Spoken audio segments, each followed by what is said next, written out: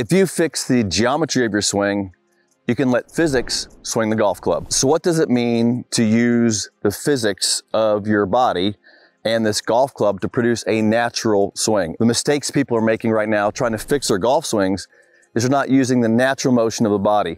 Look, this club is designed, it's long, it has mass on the end of it. It's designed to move in a circle around the body, and it's designed to produce speed. All we have to do is not get in the way of how this club is designed. We need to use the body and the physics of the body in the most natural way possible. Here's what it looks like. I'll show you some things that'll simplify this for you. The first thing is putting your body into a tilt. When you're in a tilt like this trail arm can work in a straight line. You can see this motion here. That's because I'm tilted and I'm making a straight line into that golf ball. That's physics for you of how I can take this hand and move it into a straight line and strike the golf ball. This arm is moving also back into a straight line. It creates an angle and then returns it back into a straight line. Look at the tilt of my body.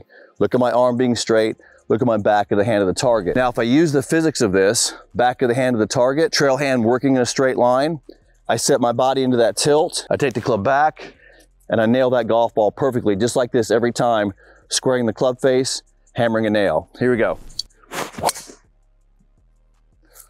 And that's how you use physics to strike a golf ball.